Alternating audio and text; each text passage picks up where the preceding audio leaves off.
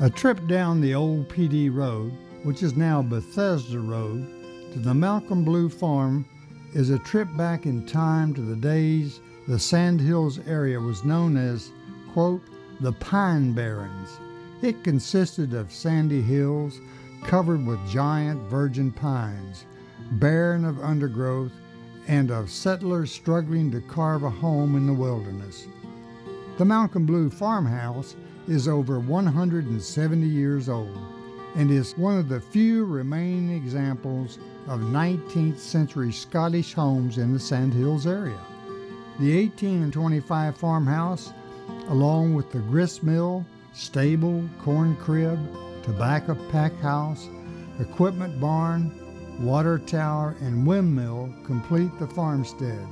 Malcolm Blue was married in 1833 to Isabella Patterson, whose grandfather in 1768 received a king's grant for the land where the old Bethesda Presbyterian Church is now. Isabella died within a year with no children, and 11 years later, he married, Malcolm did, Flora Ray of Ray's Mill family, who lived 1 mile from Malcolm's farm. They raised 7 children on the farmstead. Malcolm Blue became very prosperous in the naval stores industry, which is an industry that made pine tar to seal boats, thereby being called naval stores. He owned more than 8,000 acres, including the present-day Pinehurst Racetrack. He tapped the pine trees for rosin, which was refined into tar, pitch, and turpentine. 200 acres were cleared for farming of wheat, rye, corn, peas, beans, and sweet potatoes. Besides being a wealthy landowner, Malcolm Blue was active in the community and served as an elder in the Bethesda Presbyterian Church for over 40 years, and clerk of the session, the ruling body of that church, for 16 years, donating the land where the current, quote, old church stands. The area surrounded Old Bethesda Church, and the Malcolm Blue house became known as Blue's Crossing. On March 9, 1865, elements of the 1st Brigade of General Sherman's Army, commanded by General Thomas J. Jordan, commandeered the farmhouse and the Bethesda Presbyterian Church for a bivouac and staging area.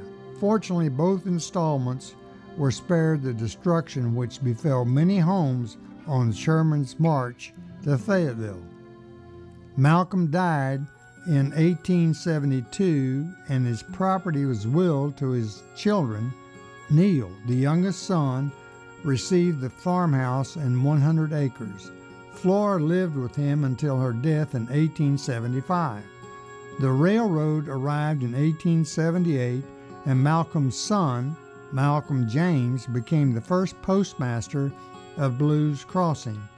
He built the first house in what is now downtown Aberdeen, the new name of Blue Crossing. The lumbering business had begun, and in 20 years, the demise of all the virgin longleaf pine forest was virtually complete. The 10-acre farm is the site of one of the largest and most popular traditional festivals in the region. The Malcolm Blue Historical Crafts and Farm Skills Festival is held annually on the last weekend of September, and there's also a Christmas open house on the second Sunday of December. Over 2,000 school children visit the farm during School Children's Day each year to listen to storytelling and to see puppet shows and craft demonstrations of the good old days. Some of the crafts and skills are pottery, bullet and basket making, metal and woodworking, carving, spinning and weaving, candle and soap making.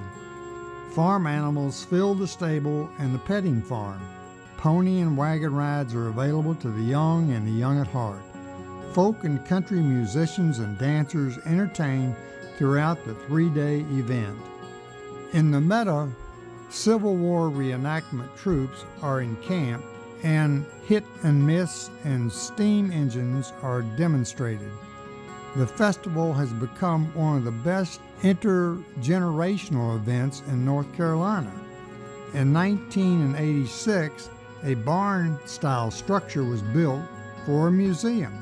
Exhibits have been constructed with the assistance of the Museum of the Cape Fear to include Scotland, Cape Fear Scottish settlers, the Blue family, naval stores, lumbering, the pioneer woman, the country store, tool room, agriculture, pottery, and farm machinery.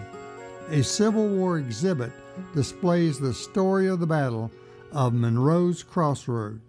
The Malcolm Blue Farm is a community heritage project certified by the Regional History Sites Program or the North Carolina Department of Cultural Resources. The farm and museum have been designated by the North Carolina Civil War Tourism Council as part of the North Carolina Civil War themed trails. The purpose of the Malcolm Blue Historical Society is to interpret 19th century life in Moore County through the collection, preservation, and utilization of artifacts significant to the natural and rural history of Moore County, through folklore programs that demonstrate the culture of the area, and through agricultural demonstrations that show the methods, crops, and farm activities typical of the early pine-barren life. The farm and museum are owned and operated by the Malcolm Blue Historical Society. Contributions and group reservations are accepted at Post Office Box 603, Aberdeen, North Carolina, 28315. The telephone number is area 910-944-7558.